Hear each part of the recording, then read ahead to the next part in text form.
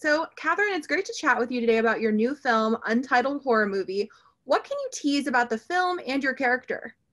What can I tease about the film? Untitled Horror Movie started as a product of the pandemic. Even though we don't mention the pandemic once in the film, we were all sort of starved for this kind of creative connection and creative productivity, but also just some kind of human connection and socialization. And that's when I got a call from my dear, dear friends, Nick Simon and Luke Baines, who wrote this movie together. Luke and I worked together on Shadowhunters for years, and Nick is a fantastic director who we're also friends with.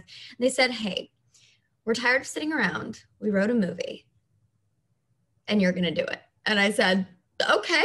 And they'd figured out a way to shoot it entirely over Zoom. And what started as an experiment and sort of a creative outlet for us has turned into this really fun, wonderful, kooky horror comedy that we're all just really thrilled to have made something work. And I think ultimately it's kind of this metaphor for the arts will persevere no matter what, and entertainment and storytelling and passion will overcome any obstacle, and that's kind of what we've all done. But the film, it's a very interesting story. It's about 6 actors who are on a TV show together, find out that they're in this period of uncertainty of not knowing whether or not their show will be picked up.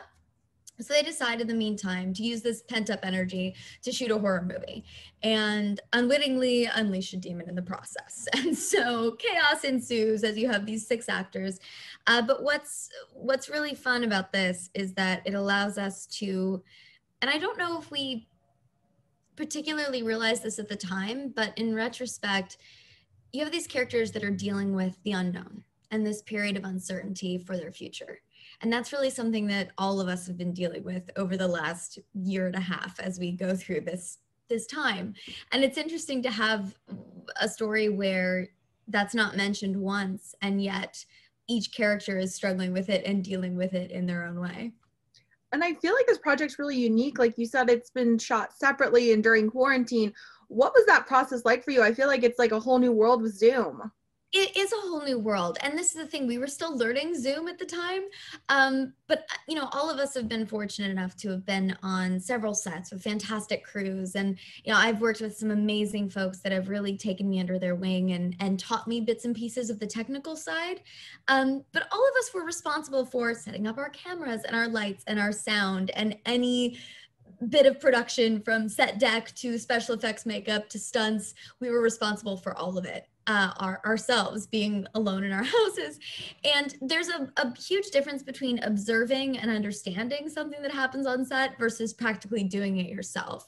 So, a lot of the thanks goes to Nick, our director, and Kevin Duggan, our director of photography, who ever so patiently taught 6 actors how to do all the other jobs on production remotely. But it was a huge learning experience and really taught me a lot as someone who wants to direct in the future, as to really what goes into a production as a whole. But it was a lot of fun, and we all, because we're all kind of a group of friends as well, it helps because it allows us an opportunity to play characters that are very different than anything we've done before and to go through that process.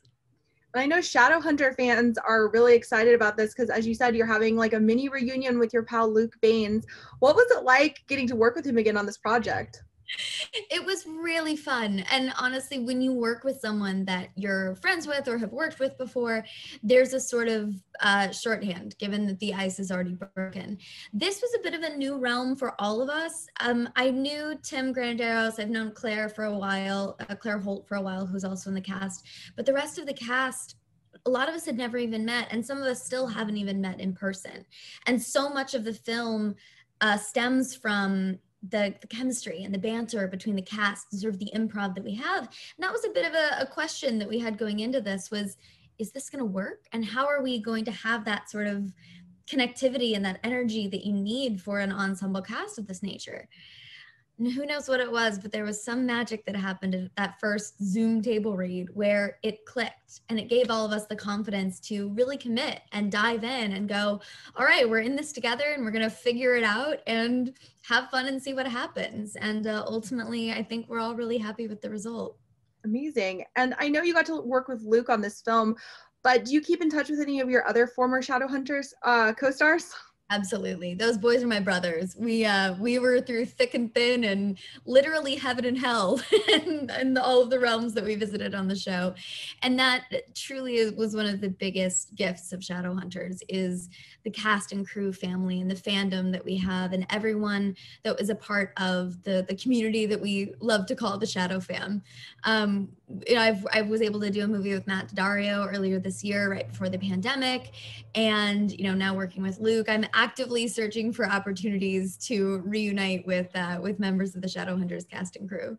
Well, I know as a fan of the Shadowhunters series, I know everyone is very excited for this. Love looking back at the show too. Do you have any favorite memories from playing Clary or memories from set? Of Shadowhunters? Mm-hmm. Oh, I could write a book with the amount of memories from that show. But truly, it's those little moments where you are covered in fake blood or have been crying for 10 hours or whatever it entails that day. And yet you still find yourself laughing and having a good time and connecting with these people and working as a team. That's something I've really learned moving forward is that Shadowhunters was such a special set in that every single department, every single person from the top to the bottom of the call sheet was there because we loved working together and we loved collaborating and building this world and building this story. And I think that's why so many people connected to the world that we created on screen is that it was a cohesive unit. It's very rare on a set, but there are so many memories I have of conversations that happened where you have people from 6 different departments all just bouncing ideas off of each other and actively searching for ways that they could collaborate on different set pieces or costumes or props or story elements or stunts that we could achieve together. And that's something that you don't often see on a set, is that real egoless collaboration. And that's something that I also actively search for and try and bring to other sets. And then jumping back to this film, I know you all shot things separately, but did you get a chance to connect with any of the other cast members? I know the cast is so great with stars like Claire Holt and Emmy Raver Lampman. Did you get a chance to connect with any of them?